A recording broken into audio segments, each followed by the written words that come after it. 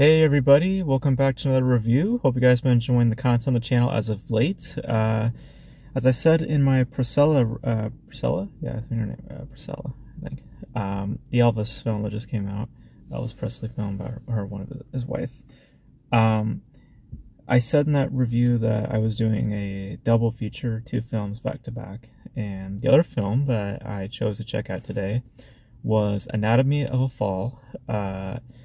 Forgive me, I forgot the director's name. I'm not familiar with any of the actors' names either. But to set up the film properly, tells the story of a mother and her son, who live also with their father, husband, and the boy goes off with his dog one day. Take himself for a walk, the boy also being blind, by the way, due to a tragic accident that happened when he was very, very young, and quite traumatized from that event as well. What happens is the boy comes home and he discovers that his father is just dead. He finds him in a pool of blood, dead on the floor outside the house, and what is birthed from this is a huge investigation as to who did what. Did the mother kill the father, sort of thing. And what you get from the film, what it's trying to be, is very different from what it actually is. Because what it's trying to be is, as it seems by its setup, is the whodunit type scenario, what we choose to believe, because it delves into court proceedings and the judicial system and all that sort of stuff, and there's a big emphasis, especially towards the end, about what we choose to believe and how we take information, and ultimately the truth of the matter is up to you, and that would be, I think that would be understanding more if it wasn't set up the way it was in the more literal sense. Because the very first scene of the mother, I can tell you, the very first scene of the mother, I knew right then she was a fucking bitch. I just knew from the very first scene, the way that she would just disregard any questions about her and then just deflect and all that sort of shit. I just knew right then that she was at least a bitch. At least then, I just knew that there was something to her that was just so snarky and just fucking, Because here's what the movie's really about. The movie really, what it is about is full-blown narcissism. Because this character is evil. Absolutely 100% evil. I mean, it's like Amber Heard the movie, to a certain measure. Like, if you would have to be, like, if you don't, like, believe that she did, like, because it's pretty blatant when you watch the film, like, by just, like, the fact that the matter is that she never can answer a yes or no question. It's always a yes, but, it's the, I will give you my answer, but then I will manipulate said answer.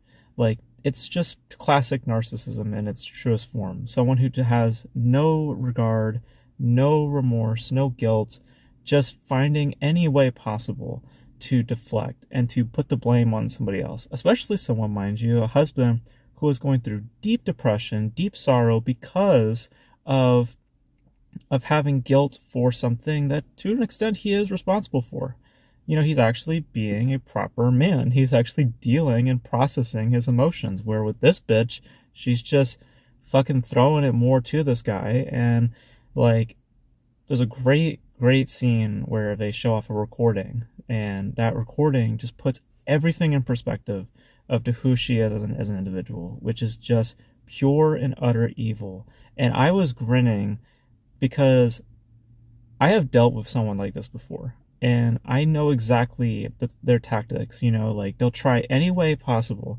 And when they cannot find their way out, they resort to getting louder and screaming, and in some cases getting violent, which is exactly what happens in the recording. And because when they cannot get their way, when they cannot manipulate you, when the web has been fully untangled and there's no way to keep you in that sphere anymore, they result to, you know, all that sort of stuff. So, um, and and I think that ultimately that does create issues with, like, with the film in general, because as I said, I don't think the movie itself is fully recognizing of such a thing. I think that it acknowledges it, but ultimately it's trying to play in that field of, oh, well, it's up to you. It's your belief. You know, you choose what you wish to hear and how you interpret that. You know, it's like, it plays to, you know, the title, Anatomy of a Fall. It's meant to kind of, they're trying to play up the circumstantial and the you know, just the basis of choices, you know, what you choose to believe, you know, and that ultimately rings a little hollow to what really is about a study of narcissism. And to that end, you know, what you get is a performance and a momentum that is very, very investing. Like, I just found myself completely involved in the court proceeding, in the court, like, just the whole, like, exchanges, like, the way that the camera moves around, sometimes, like, getting all jittery and stuff, like, deliberately.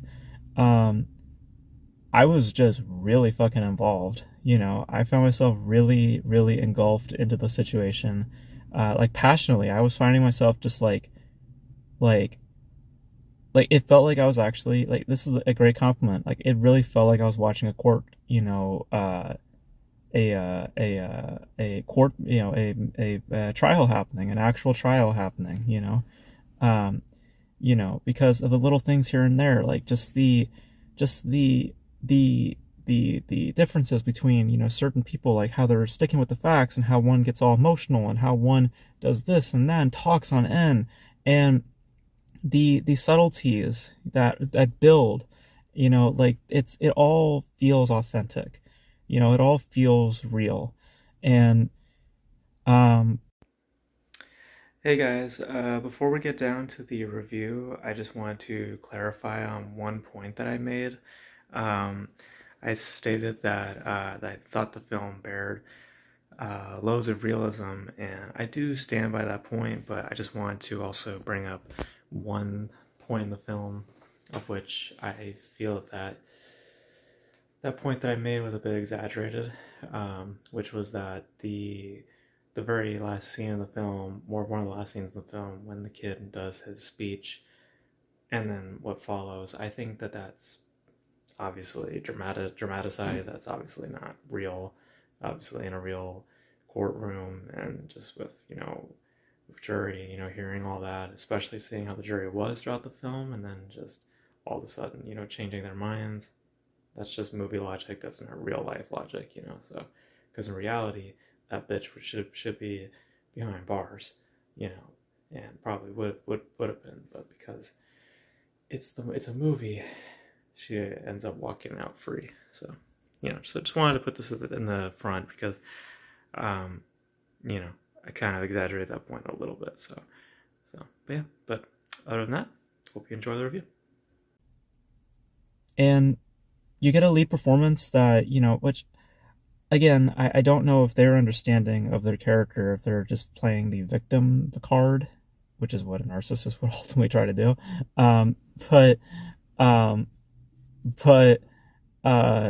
But in knowing really what her character is, I mean, just in general with that performance, it's really good.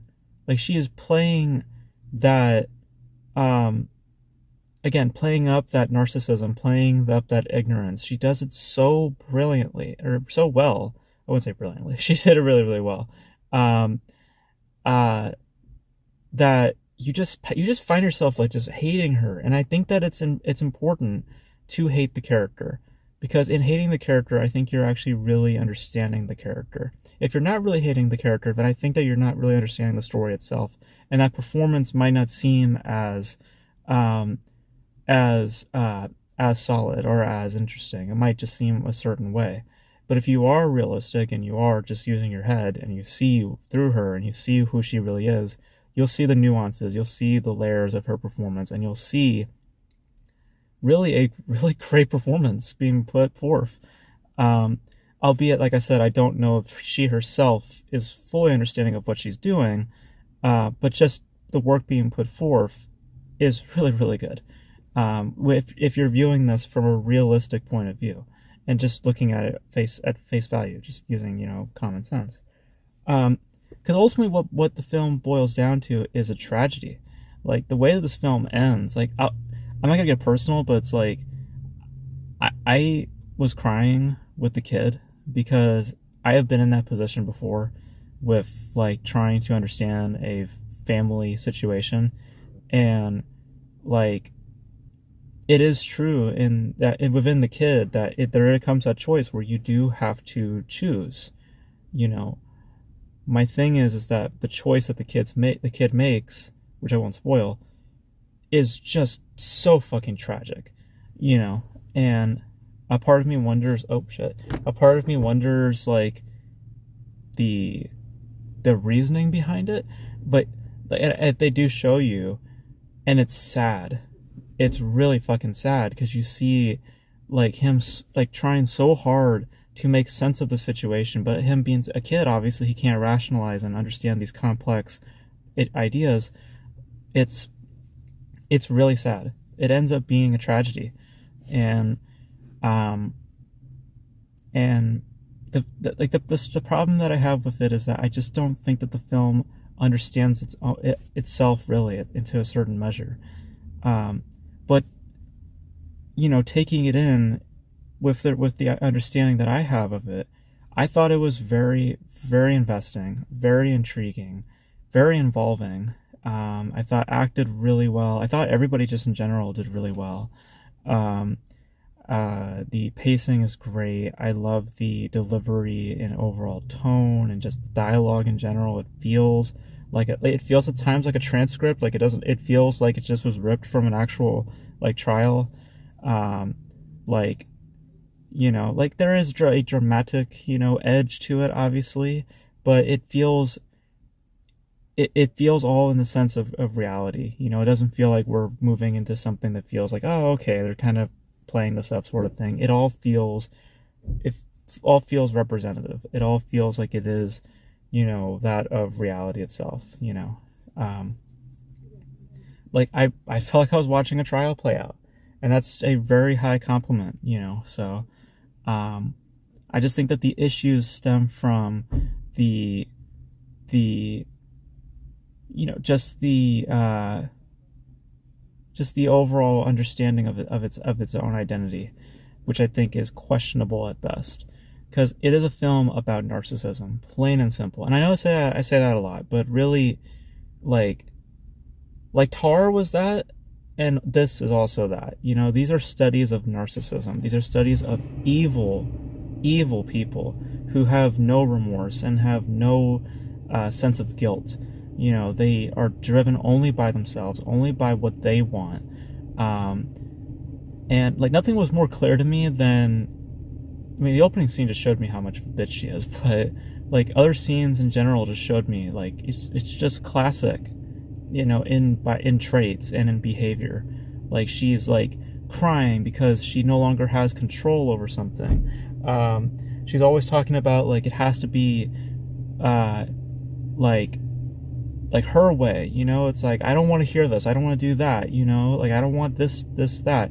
She talks about at one point, like, how does this feel? Is this what it feels like to win? You know, like these are things that she is more concerned with. She's not concerned with the fact that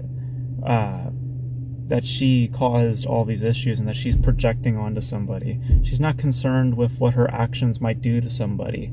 You know, she's more concerned about herself, her own well-being, and only her, and not anybody else. She could give a shit about her kids, as long as her kids are, you know, like, as long as her kids are, you know, jiving with her, and she could just, you know, like she said, just mystify, like, let him be a child, basically manipulate this motherfucker, like, you know, like, as long as it's her way, then it's okay. So, like, that's basically to summarize the character. And I, you know, basing it on what it is, like, really what it is, I thought it was pretty good. But if I were stupid and ignorant, I would probably think that, it's fine. But really viewing it for what it really is, as a study of narcissism, and just the overall delivery and the performances and everything else that's wrapped around it, I found it to be very involving and found it to be very, very, very, just very, very, just good. just a very, very good piece. And like I said, like the authenticity, the realism, it's really packed in there, and I'm glad that it's as present as it is. And yeah, like what a fucking bitch. So very curious to know how people interpret this movie, because I don't know how you look at this in any other way. I mean, it is absolutely about a narcissist and their efforts to try to keep this belief a reality. So they even say it, and I think that to some measure the film knows this, because it's like at one point there's even a great line where they say, trying to keep fantasy from becoming reality. And ultimately what the movie is about is presenting how that is the opposite to that, or really, presenting that statement, but within her, like to her,